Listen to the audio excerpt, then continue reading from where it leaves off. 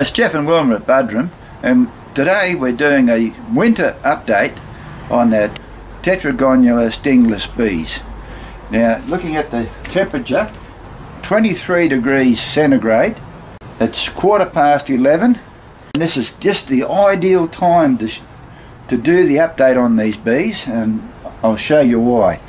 The first thing I want to mention is that as soon as we had the first bit of cold weather, I covered both of my hives with this 1-inch polystyrene, top and bottom. This box has got the Carbonaria bees in, and as you can see here, they're nicely working.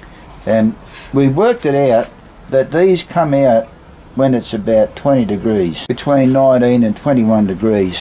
There's a little bit of a build-up behind Wilma and myself now of the bees waiting for us to get out of their road so they can go in the hive. We'll go over to these Hockingsi.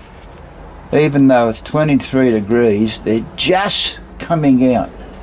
They really haven't got, about 5 minutes ago, there wasn't one flying back into the hive. One just flew into the hive just then.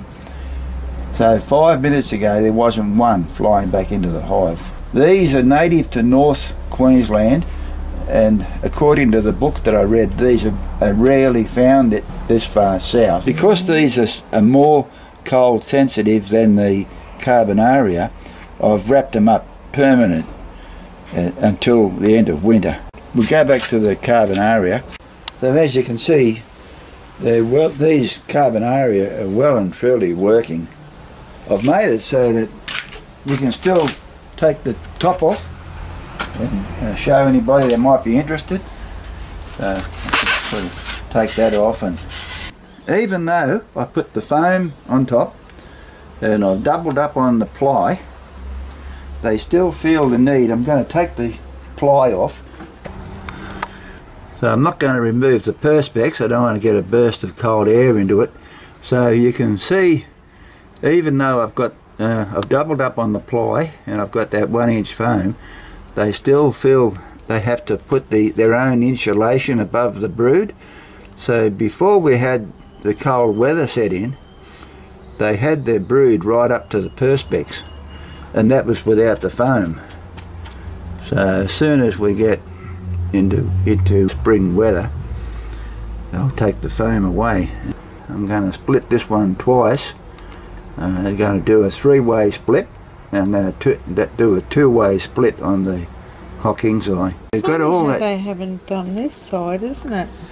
Over there. They've got their big brood tower there, and back on this side you can see all their honey. I'll just turn it around. It's sort of hard to see, but through the perspex, but the honey is getting a real build-up of honey pots. So even during the winter, they're still building up the honey pots, getting an increase. Amazing. I dare say that the other bees will be struggling to get an increase, but hopefully they've got enough to keep them going. That's about it. So I'll close these. I'll put the lid back on this again. So I'm going to put this in back now. We'll see how many's out.